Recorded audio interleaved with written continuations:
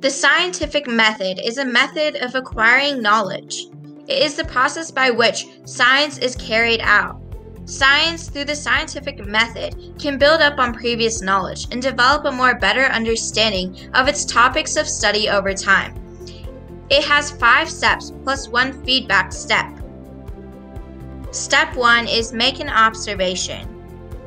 Say you wake up one day and you're looking for your phone, but you can't find it. Your observation would be, I can't find my phone. Step 2 is to ask a question. So you can't find your phone. Your question would be, where is my phone? The question can refer to the explanation of a specific observation, as in, why is the sky blue? But it can also be open-ended, like, how can I design a drug to cure this particular disease?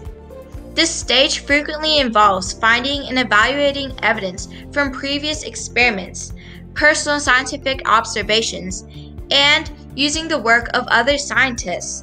If the answer is already known, a different question that builds on the evidence can be posed.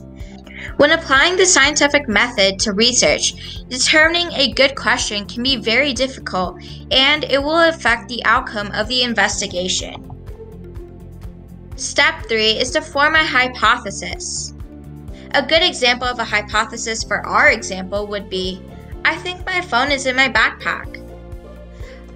A hypothesis is a potential answer to a question, one that can be somehow tested. The hypothesis may be accepted or modified or even rejected in light of new observations. A hypothesis has to be capable of being tested by an experiment, so it has to be falsifiable. Otherwise, it cannot be meaningfully tested. Step 4 is to test the hypothesis. For our example, you could just look inside of your backpack to check if your phone is there or not. This would count as testing your hypothesis. This is an investigation of whether the hypothesis is correct or incorrect. Scientists test hypotheses by conducting experiments.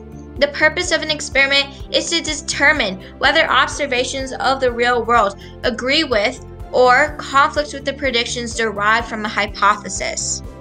Most individual experiments address highly specific topics for reasons of practicality. As a result, evidence about broader topics is usually accumulated gradually. Step 5 is to analyze the data and come to a conclusion. This involves determining what the results of the experiment show and deciding on the next steps to take.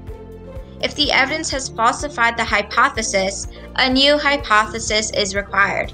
If the experiment supports the hypothesis, but the evidence is not strong enough for high confidence, other predictions from the hypothesis must be tested. For our example, let's just pretend that you did find your phone and it was in your backpack. That means your hypothesis was correct.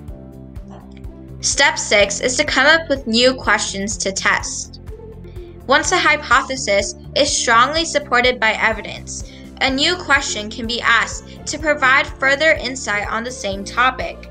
For example, how did you lose your phone in the first place? That would be a good add-on question.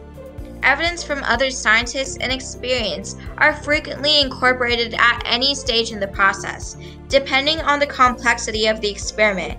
Many iterations may be required to gather sufficient evidence to answer a question with confidence, or to build up many answers to highly specific questions in order to answer a single broader question.